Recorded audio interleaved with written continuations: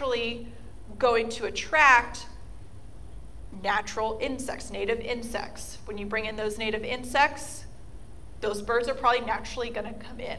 So you're going to get a wider diversity of species coming in because of the food or other resources that you provide. Generally, probably a little bit more cost effective than feed, because those plants, as long as those plants have a little bit of water, they're going to naturally just produce their own food over time. But the downside to that is that there is going to be some maintenance there, because you have plants, going to have to keep them trimmed. Maybe if you go native, with native plants, during drought, you don't have to water them, but giving them a little bit of water every now and again just help to keep them alive. Obviously, plants can die. Those seasonal limitations. So plants are only going to produce flowers or fruit or nuts or other parts that animals are going to eat at certain times of year. So the wildlife is only going to come in if that source is available, especially during years of drought.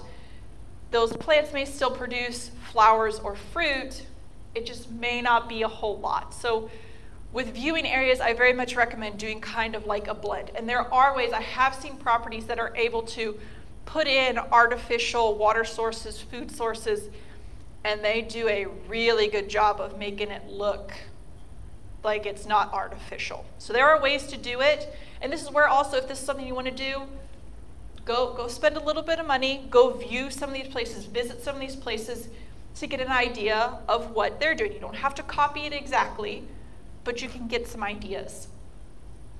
So now we're going to dive into those different resources. So food requirements. So every animal, every species is going to have different food requirements. This is nothing new. We know that some animals eat plants, some animals eat other animals. So it's just a matter of figuring out what animals you want to attract and what food they require to attract them. And birds are a great example of this. Hummingbirds, they only eat nectar. So putting out nectar. Orioles, they like to eat, they'll come into oranges and grape jelly. Certain birds only eat certain types of seeds. So goldfinches, this little black and yellow guy up at the top, American goldfinch, he only comes into thistle or Niger seed, which are these little itty bitty little seeds. So if you want to attract certain types of birds, certain types of seeds, and just figuring out what they need. Okay, water requirements. Now, my first question to y'all is, do all living things require water? Yes. Now, the next question is, what type of water do they need? And there are 3 different types of water on the landscape. You have standing or free-form water, which are your lakes, your rivers, your puddles, standing water. That's a pretty easy one. You have pre-formed water, which is the water that resides within plants and other animals. So in other words, to get that preformed water, that animal has to consume that resource. To consume the plant, consume the animal. And the last one, which is not super common, is metabolic. So y'all are probably wondering, you're like, okay, I get the standing, I get the preformed, why is there a little kangaroo rat? These guys, actually, there's not too many animals out there, but kangaroo rats actually have the ability to, just by their natural body processes, create their own water. So they don't actually eat anything that gives them water. They really don't drink water. It's not that they won't take advantage of it, but they can make their own water. So that next question is, does my target species need standing water? It's a whole nother question. And it sometimes depends upon where they are in their life stage. Quail are a great example of this. Quail chicks, they require standing water. They need a puddle, they need some sort of water source on the ground. The adults, however, can actually get most of their, actually just about all their water is from preformed water. So the insects that they eat, the plant material that they eat, that's where they get a large majority of their food, or excuse me, water.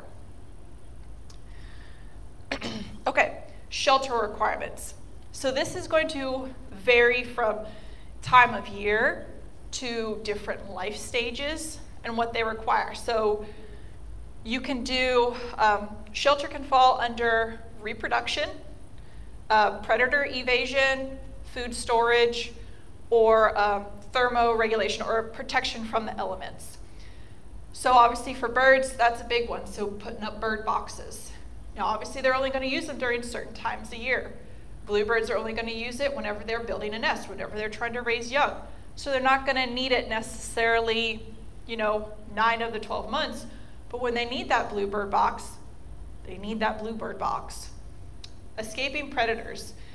And this, again, is going to look different depending upon the species. The amount of cover that a white-tailed fawn needs to evade predators is going to look different than what a quail needs to escape predators. For food, storing food. So for a squirrel, their food storage can look like the hood of somebody's, dilapidated old car. For an acorn woodpecker, it can look like a dead tree that they drill holes in and shove their little acorns in and come back and get it when they're hungry. The last one, protection from the elements. This is one that we're able to relate to pretty easily. When it's hot outside, you want shade. When it's rainy or cold or windy, you just want something that's going to protect you from that wind, from that cold, from that rain, so you're not cold anymore. So this is just simply figuring out, again, what each species requires and what that food, water, or shelter looks like for that specific species.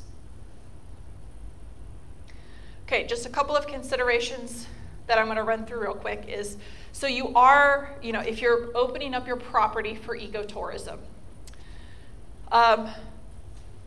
overcrowding, I kind of touched on this with over-tourism, overcrowding. It's kind of almost a good problem to have because it means you have people that want to come to your property. But if you get too many people on your property trying to enjoy your resource, it almost becomes counterproductive to what you're trying to do. With too many people, it can cause a lot of problems. You can disturb the wildlife a little bit more, which it's one of the things. You're going to disturb wildlife if you're trying to watch it, but you want to try and minimize that. So having too many people disturb the wildlife, it could destroy that resource if you have too many people. And we know how people are. We've all watched the news with people just touching things that they shouldn't, with, just doing things that they just shouldn't do. Habitat destruction, this kind of goes along with overcrowding. Also, if you are building facilities, you are going to have to lose a little bit of habitat in order to build those facilities. It's just part of it that goes along with it. It's just making sure that you build those facilities so that they make as little of an impact as possible. Vehicles on your property. This is probably a big one because, people going to come into your property. There's always that potential for people, again, doing dumb human things. Speeding through your property, deciding that they have access to your property. I paid good money to be on this property. Well, you know what? I can do whatever I want. If I want to go off-roading, I can go off-roading. So it's trying to mitigate some of those. Generally, like I said, it's people just trying to do your best to, I hate to say control because we can never control people, but doing your best to making sure that people know why they're here, why you've opened your property, that this is, I'm opening it so y'all can enjoy it. So try not to ruin it for the rest of us. And the last one is, there is always that potential for introduction of exotic plants and animals. You have people coming in from all over the place, and they're not necessarily going to introduce these plants or animals intentionally.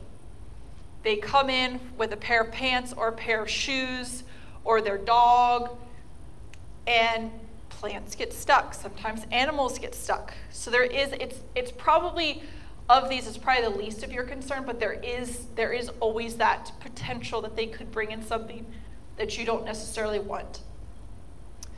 And my last slide is, we've already kind of touched on this. We had, NRCS has spoken on their stuff. The wildlife and ag evaluation kind of talked on that a little bit already. There are so many financial assistance programs out there, and it's not necessarily to help you build a wildlife blind, but to do habitat projects, especially if you have that fixer-up property that you want to make habitat better so you can have a greater bird or mammal diversity on your property.